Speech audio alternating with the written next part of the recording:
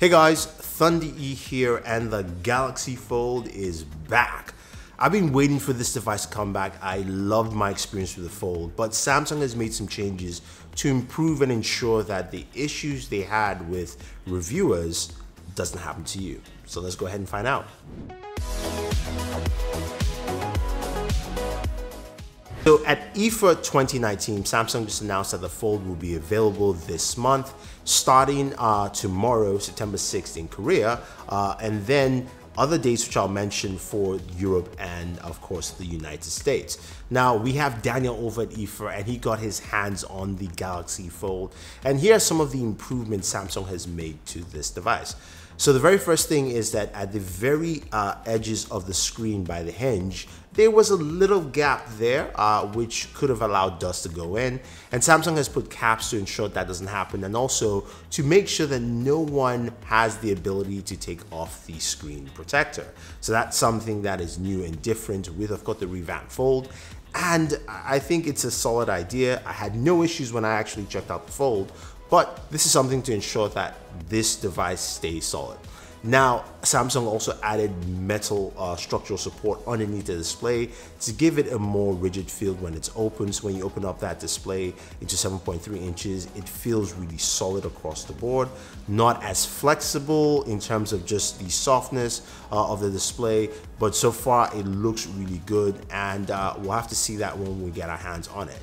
Now, the other thing too is also they improve the snappiness of the hinge. So the hinge feels snappier when you open and close it. It feels, some people say, as you've seen, it feels more like a premium device, looks like a prototype. So we'll have to wait and see. I thought the original Fold felt solid, but we'll see with this device. Now, I did a lot of videos on the original Fold, did some gaming videos, looked at functionality. I want to ask you guys, what would you like to see on the Galaxy Fold once we get it in hand here? Now, in terms of launch dates, it's going to be launching September 6th again in Korea, September 17th in Germany, the UK, and I believe Singapore, and the US is coming on the 27th. So US actually coming later.